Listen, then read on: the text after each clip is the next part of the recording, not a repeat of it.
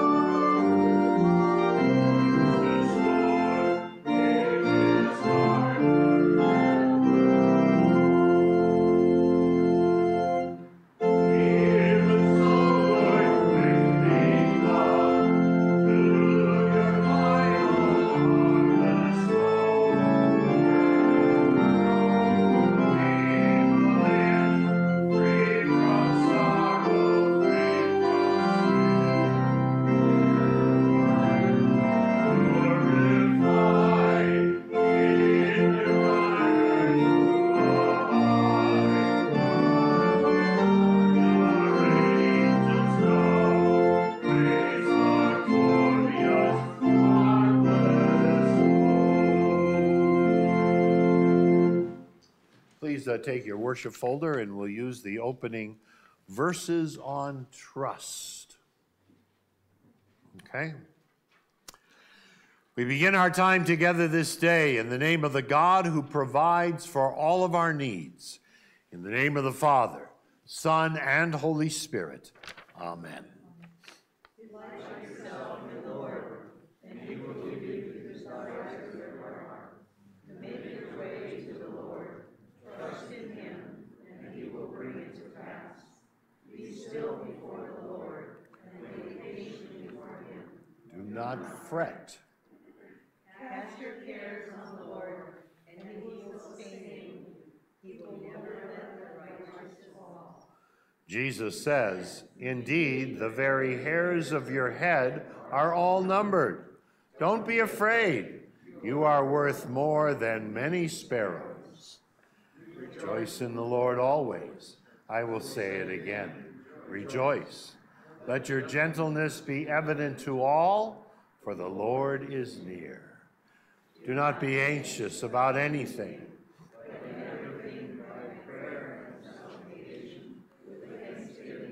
Present your requests to God. And the peace of God, which passes all understanding, will guard your hearts and your minds in Christ Jesus. Today or tomorrow, we will go to this or that city. Spend a year there, carry on business, and make money. Instead, you ought to say, if it is the Lord's will, we will live and do this or that.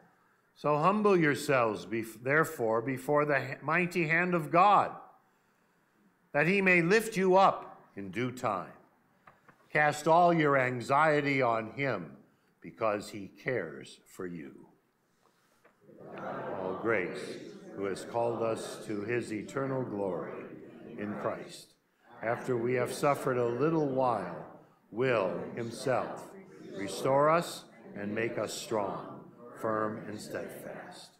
To him be the power forever and ever, as we now join our voices, singing. We sing the hymn of praise.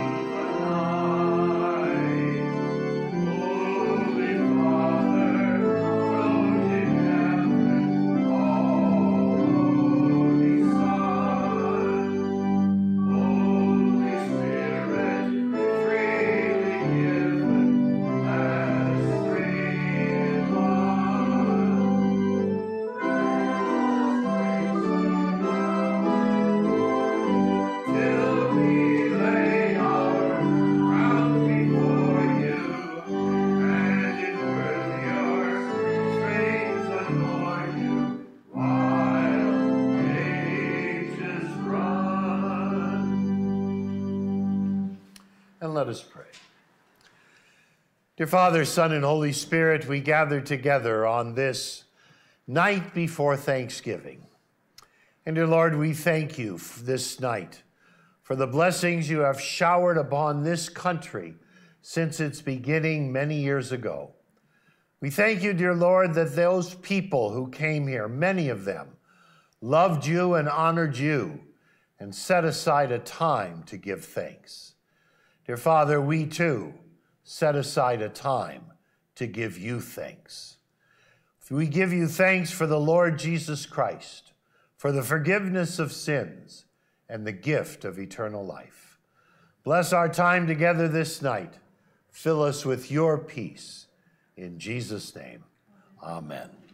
Please take time to greet those around you this evening.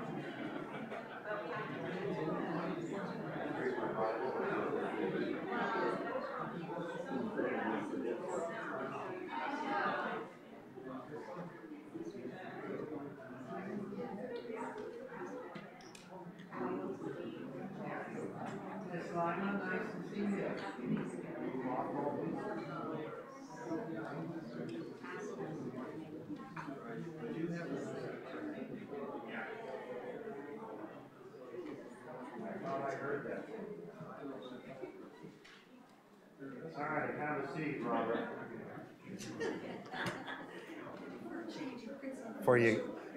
Before you get in trouble, have a seat. I always used to have to sit in front of the pastor. All right, take out your Bibles, would you please?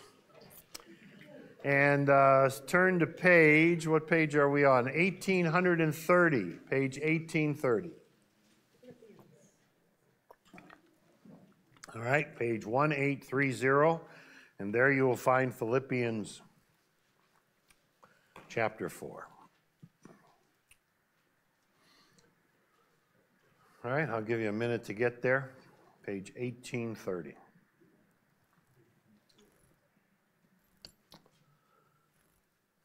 All right, I'm going to have you guys start with verse 4. And you can do the first paragraph, and I will do the second, if that's okay with you. So please begin. Rejoice. Rejoice in the Lord always. I will say it again, rejoice. Let your gentleness be evident to all. The Lord is near. Do not be anxious about anything, but in everything by prayer and petition, with thanksgiving, present your requests to God. And the peace of God, which transcends all understanding, will guard your hearts and minds in Christ Jesus. So finally, brothers, whatever is true, whatever is noble, whatever is right, whatever is pure, whatever is lovely, and whatever is admirable, if anything is excellent or praiseworthy, you think about such things. For whatever you have learned or received or heard from me or seen in me, put into practice, and the God of peace will be with you. This is the word of our Lord. Now turn to Matthew chapter 6, page 1505. Matthew chapter 6. All right, and we're going to start with verse 25. Everybody there? I want you to look at the preceding section before we read it. This is, of course, what is this sermon here? Come on, what is it? Sermon on the Mount. It's Jesus' Sermon on the Mount that starts in chapter 4. And if you look, he goes on various topics, okay? Such as like turn the other cheek. That wasn't popular, okay? What's the other one? Turn the other cheek and pray for your enemies. That wasn't popular in those days, all right? In this section, look at verse 19. Here he begins to teach about the things of this world, wealth and possessions, and how God's people and how we are to deal with them and think about them, okay? So, just a note, you have much anxiety and worry in your life? That's too bad. You shouldn't. By the way, the word worry or anxiety is used 6 times in these verses. So the point of this whole section is, how do we live with anxiety or worry in our life? By the way, some people, I checked this out, some people would say we are living in the age of anxiety. Has anybody heard that? Living in the age of anxiety. Isn't that amazing? We have more than the generations before us, and as Americans, we probably have more than most people in the world, right? And we're living in an age of anxiety and worry. So that's our topic for this night. And why don't I begin? And I'm going to have you join me, okay? Verse 25, do not worry. By the way, notice the previous verse. You cannot serve both God and money. We need to learn that. Let me read. Therefore, I tell you, do not worry about your life, what you will eat or drink, or about your body, what you will wear. Is not life more important than food, and the body more important than clothes? Look at the birds of the air. They do not sow or reap or store away in barns, and yet your heavenly Father feeds them. Are you not much more valuable than they? Who of you, by worrying, can add a single hour to his life? Okay? Don't put your Bibles away. Let's go through this, okay? So our verses begin with the response to the last verse, you can't serve God and money. So first of all, Jesus says, do not worry, or better yet, I think, do not be anxious. Don't worry about what you're going to eat or drink. And later on, we're going to come to what we wear. He uses the word worry, anxious, 6 times. Now, Jesus here is not talking about a rule of poverty. And you know, there are some still in the church who think it's so good to live under the vow of poverty, which is nothing wrong with that. But Jesus isn't telling us that we all have to live in poverty with nothing. It's not that the things of this world are necessarily evil, but they can become evil in our lives if they begin to control us, okay? The point is, life is more than food and clothing. Now, Jesus gives 2 examples. What's the first example? The birds, okay? The birds. You know what Luther said this? He said, the birds are excellent preachers. He must have had a couple of beers that night. The birds are excellent preachers. You know why? I thought this was great. They are excellent preachers because they show us how they depend on Almighty God to provide for their needs. Seriously. By the way, I just saw the other day that God was throwing seed or food into the birds' nests around our house. Have you seen that? It's not true at all. God doesn't throw food into the bird's nest, does he? What do they have to do? They have to get out and find food. And God provides it out there in wherever they search. We have tons of birds that are out here feeding off of our weeds. We have so many weeds, they love this. I think they're camping out here during the day. But anyway, God provides. That's the lesson. God doesn't they don't have a container where they store all their food in their nest. God provides every day, but what do they have to do? Get out there and work. That is a primary lesson, okay? The things of this world. Okay, we have to get out there and support ourselves. Worrying about it won't make you live longer. Now let's go to the next group, okay? Now we have the second example, verse 28. Join me, please. We're not going all the way through. And why do you worry about clothes? See how the lilies of the field grow. They do not labor or spin. Yet I tell you that not even Solomon in all his splendor was dressed like one of these. If that is how God clothes the grass of the field, which is here today and tomorrow is thrown into the fire, will he not much more clothe you, O you of little faith? So, do not worry, saying, what shall we eat? Or what shall we drink? Or what shall we wear? For the pagans run after these things, and your heavenly Father knows that you need them. We're going to stop there. Don't go ahead. So the second example is the lilies of the field, the plants that grow. And he says they come up every year. With that, they don't need much. They come up on their own. And then he uses the example of Solomon. See that? Look at verse 29. Solomon in all his splendor was not as wonderful as these. The grass and the plants grow on their own. And by the way, if you notice, they are thrown into the fire. You know why that's in there? Because that's what most people in Jesus' day used for fuel in the fire, in the furnace, in their home to cook their food.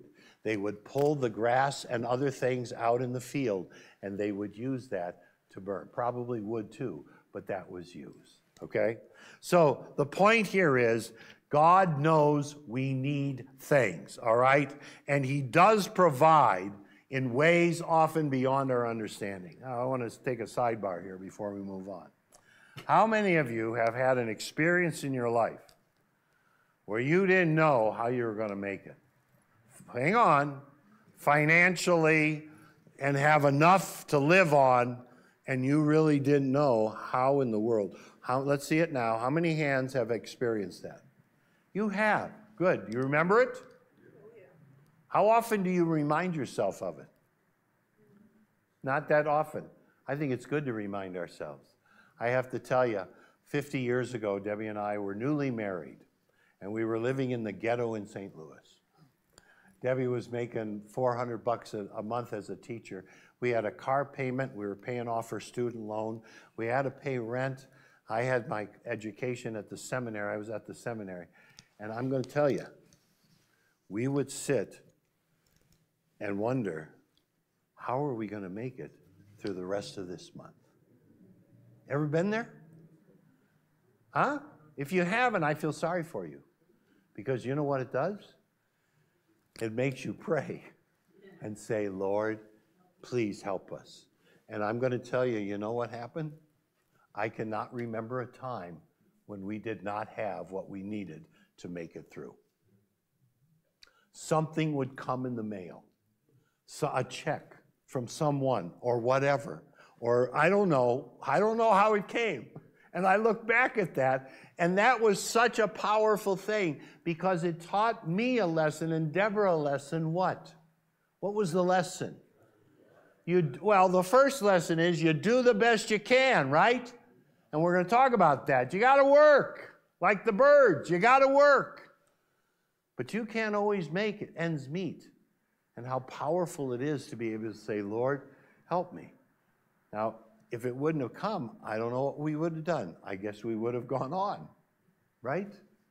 Those are powerful experiences. All right, now let's move on. The next verses. Here comes the main part. This is what I call on the path of the kingdom of God. To be on the path of the kingdom of God. Let's read it. Hopefully you've memorized this. Verse 33. But seek first his kingdom and his righteousness, and all these things will be given to you as well. Therefore, do not worry about tomorrow, for tomorrow will worry about itself. Each day has enough trouble of its own. Okay? So let's keep your Bibles open. Notice, seek ye first the kingdom of God. The emphasis there is to keep seeking. It's not seek and stop. It's not like, oh yeah, I'm seeking, I sought him, now I got it. The kingdom of God and his righteousness. No, no, no, no, no. This is an ongoing process where you and I are to continually seek the kingdom of God and the power and presence of God in our lives, to learn about him and to seek his kingdom on a greater level. And I'm afraid that is something that doesn't happen a lot in people's lives. As one person said, we need to keep planning. I like the word planning because I'm going to come back to that. We need to keep planning your Christian life. Now, I want to say to you, and don't blow me off here. How much are you planning your Christian life? And I got to say, for some of us, it may be very little, whenever it's convenient. How are you planning? How are you seeking the kingdom of God and his righteousness? Or are you just blowing it off? If you're blowing it off now, guess what? You're probably blowing it off other times too. And the reality is, you and I as a believer, I need to keep seeking the kingdom of God and his righteousness, his ways, his will, his wisdom, how God thinks and how God acts. If I only pick the things of God up once in a while when I want something, I'm not seeking. I'm just blowing them off. And I think that happens in all of our lives at times. But I think we get in that rut. And Christianity our journey doesn't mean much. Oh yeah, I go to church, but that's it. So let me say that to you, first thing. So I want to say to you, live a life of thanksgiving. Is that on the board? Live a life of thanksgiving. Say that with me. Live a life of thanksgiving. That's important. That's part of planning, seeking on a continual basis, because you are living a life of thanksgiving. And I want to give you the gospel. Where does living a life of thanksgiving begin? Anybody? With the Lord? No, not with prayer. With the Lord Jesus Christ. It begins with Jesus. That's where our living a life of thanksgiving begins. We become thankful for our Lord Christ, that he is my Savior. He died for me. He rose for me. He paid for my sins through his sacrifice on the cross. And I think I've been preaching this for a long time, and I never did so much. But that personal relationship with Jesus has to be personal. It isn't just out there. It isn't theoretical. It's you. You as a human being, me as a human being, that I live a life of thanksgiving because I'm connected to the Lord Jesus Christ. And if you are connected to Christ, then the path of thanksgiving will follow. All right, let's move on. Third part. So how do we now live? How does this text teach us how to live? I got a few things. I want to talk about planning. Isn't planning an important part of your life? Anybody planning today for something? Okay. All right. Planning. We plan for the future. You know when you started to plan? You didn't even know it. Your parents kicked you out of the house and sent you off to school. Going to school, kindergarten, elementary, that was part of your planning for what? For your future, right? You had to learn how to what? Oh, come on. Read and write and arithmetic and learn some English, right? You had to learn how to function in this world. That was part of the planning, your planning to live into the future. If your parents didn't force you to go to school, that wouldn't have been a good thing, because you wouldn't be planning for the future. You would have been in big trouble. The second area, I got a few areas here. So the first is schooling. You have to learn. That's part of our planning, right? The second is, and you teachers know that, and think about all the students who don't want to learn. Anyway, let's move on. The second one is a job. Remember when you didn't get kicked out maybe, but when your father told you, you need to find a job. Anybody remember that? Yeah, why did he tell you that? Because he wanted to get you out so you wouldn't be sitting around in the house doing nothing and getting in trouble with your friends down the street. You had to learn the skills of a job, right? You had to learn that you get a paycheck. You had to learn how to spend money. Boy, that was the other thing. You had to learn how to spend money by having a job, right? Your father or mother probably got tired of giving you money. That's a good thing. You had to learn.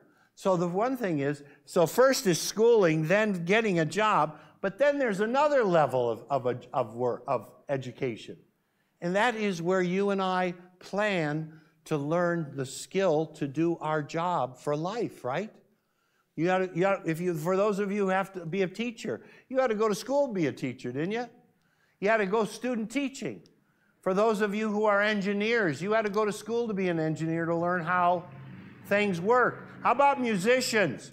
You have to go and you have to practice, learn the scale, learn your skill. We learn a skill for our life and work, whether it's financial, whether it's physical, whatever it is.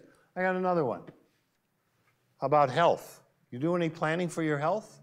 Of course you do. You got a doctor. You got what? You got appointments. You get a health checkup. That, by the way, I didn't do that for a number of years. Cliff Horn got on my case because I never went and saw a doctor. You know how that ended? How'd that end? With me having a heart attack because I had cholesterol in my system. I didn't watch what I was eating. Yeah, I wasn't planning. Health is a big way of planning, correct? Yes, and that's important. The last one I got is the future. Planning your future. How is it going to be when you stop working? How are you going to be? How's your future going to be later on in life? How are you going to live? We got a lot of people in trouble with that these days. Hopefully we plan for our future of retirement, okay? Whether that's the kid, you go live with the kids, right? Isn't that your plan? Lord have mercy. All right. So let me finish this out.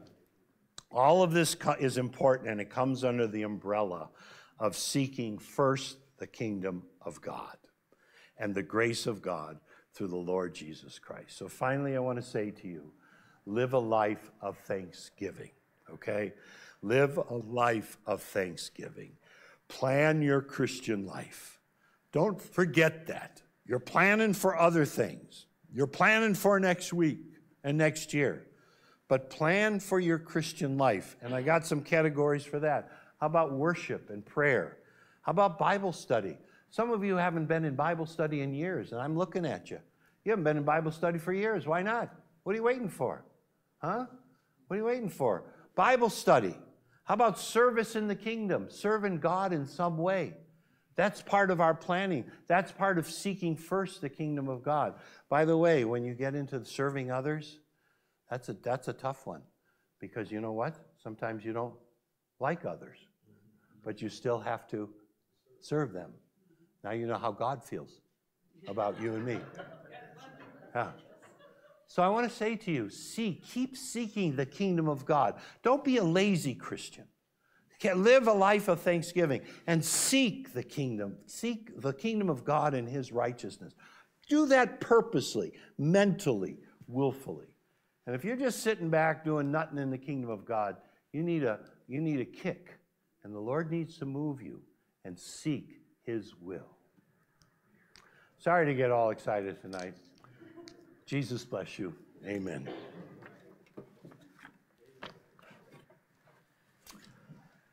All right, we're going to continue with the offering of our gifts, and then we're going to sing the hymn for the night, In the Hour of Trial, hymn 511.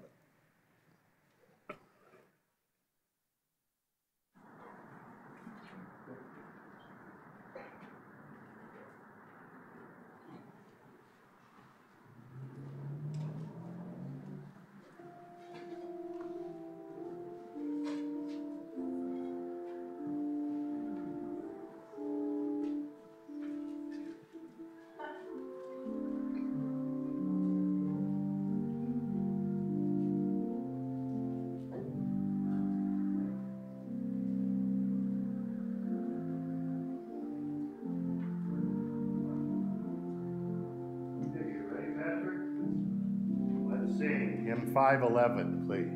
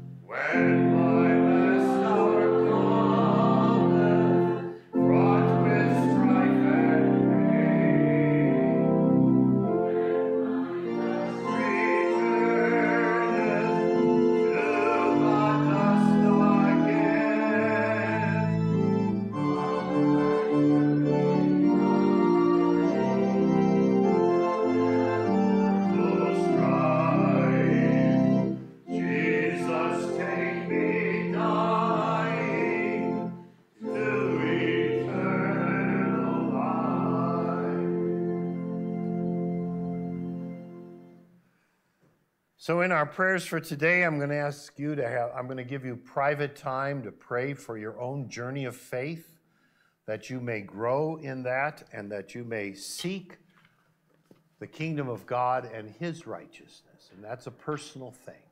Please rise for prayer. Dear Father in heaven, we come to you this Wednesday evening. And dear Lord, first of all, we thank you for the rain that has come our way these last days. Dear Lord, we thank you for the rain that has come off the Pacific and down this western coast. And dear Lord, we pray for more to come to replenish this dry land. We thank you, dear Lord, that you do hear and answer our prayers. And in sincerity of faith, we pray, dear Father, first of all, that you would continue to send us rain through this season of the fall and into the winter. Lord, in your mercy. Dear Lord, we pray this day also for those who are traveling this Thanksgiving and into the Christmas season, whether they're traveling here and locally or going overseas. Dear Lord, protect them from all harm and danger. We thank you, dear Lord, for these holidays where we're able to get with family and friends and to celebrate these times together. Give us a good Thanksgiving tomorrow. But, dear Lord, more importantly than that, give to each of us a life of thanksgiving that doesn't just come one day a year, but comes every day, living our lives in thankfulness to you. Lord, in your mercy. And finally, dear Father, we do take time for private prayer. And help each of us personally to take this time to pray, dear Lord, that each of us may continue to seek your kingdom and your righteousness. So hear us as we personally, privately pray.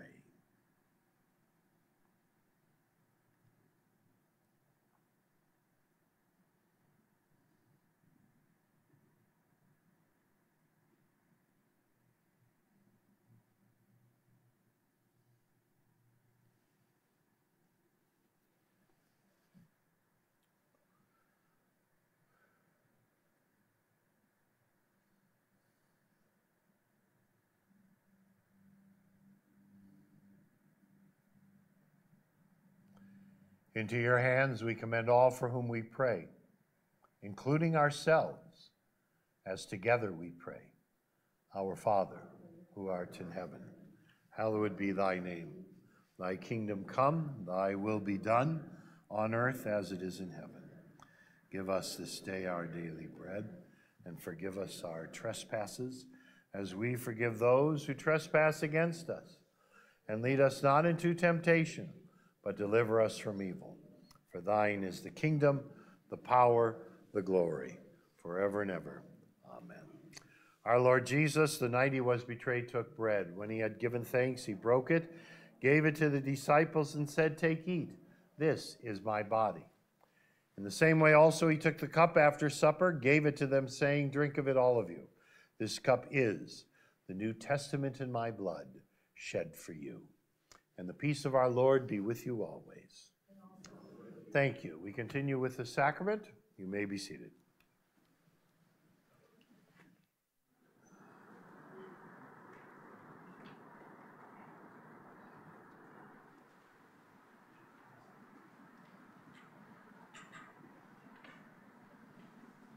The body of Christ is given to you. The blood of Jesus. May this body and blood of our Lord Jesus Christ be part of your family, of your journey of faith, that you may live a life of thanksgiving with the Lord Jesus.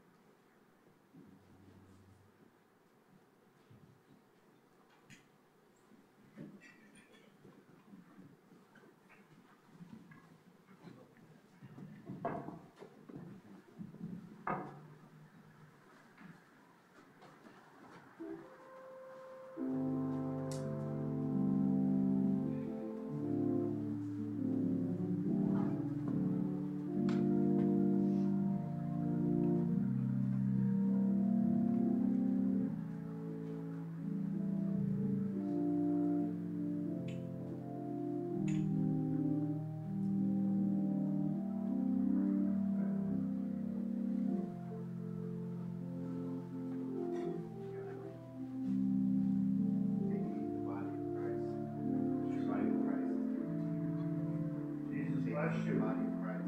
Grow up to love the Lord. True body of Christ. Give it to you. Take and eat the body of Christ. True body of Christ. Give it to you. Take and eat the body of Christ. True body of Christ. Give it to you. Blood of Jesus. Take and eat the body of Christ. True body of Christ. For the remission of all your sins.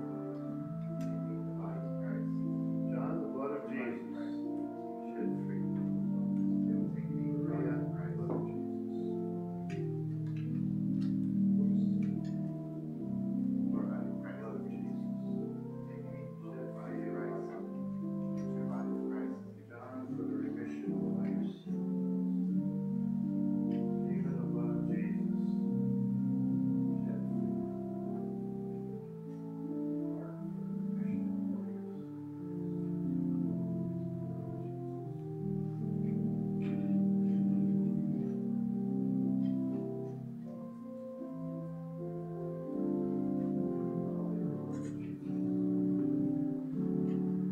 May this body and blood of our Lord Jesus Christ empower you to seek the kingdom of God and His righteousness, and have a plan to continue to do it.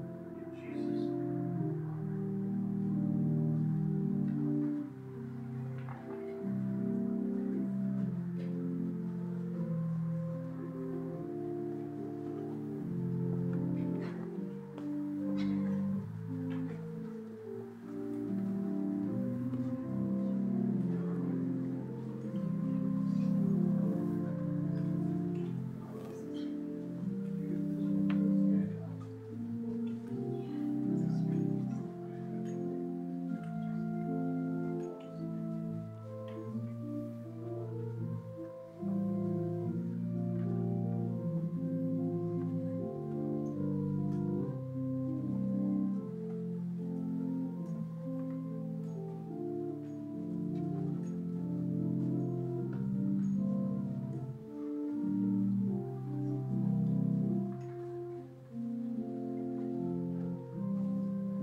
Go ahead and kneel to the Take and eat the body of Christ. True body of Christ. Take and eat the body of Christ. The true body of Christ. Give it to you. Take and eat the body of Christ. True body of Christ.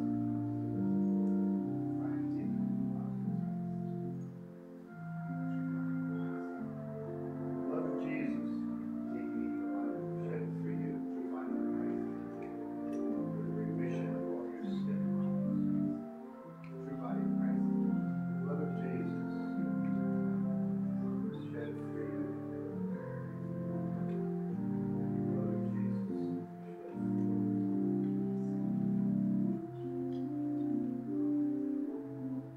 Blood of Jesus.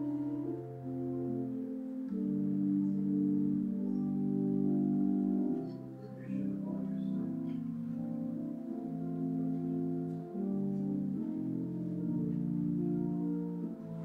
May this body and blood of our Lord Jesus Christ strengthen your faith and enable you to seek, continue to seek God's kingdom and His righteousness. Plan to do so. In Jesus' name.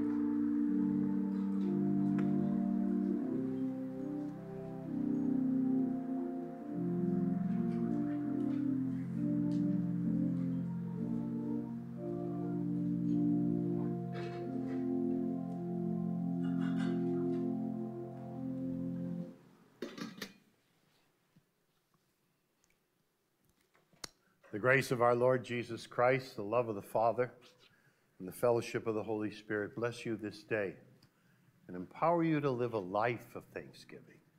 In Jesus' name, amen. A couple of announcements before we sing hymn 499. Next Wednesday, we begin Wednesday dinner and devotion, 5:30 on Wednesday evening in the parish hall, with devotion to follow in the parish hall. It's kind of a nice to get together and everything is there. And LWML will be serving. Also, the angel tree is up. And this year, I think we have 23 children. We got some through the pantry, but then we got a half of them from the Pregnancy Resource Center. And guess what? They're all infants. They're all under a year old, less than a year. Some are 3 months old. So on some of them, I wrote. You follow the directions. You have to follow it carefully so we know who takes what. But anyway, I wrote at the bottom suggestions that they gave us for gifts. Okay, so you're welcome to take them, but you leave one. You put your name on both, and you leave one copy here in the basket, and the other one you put on the gift. Okay. All right. Yes. In previous years, we were told not to wrap. Yes, and you should probably not wrap them. Yes. Gift bags are okay because they need to open them. Correct. Thank you. All right. Hymn number 499. This is the second, same melody as the first. Let's stand to sing 499.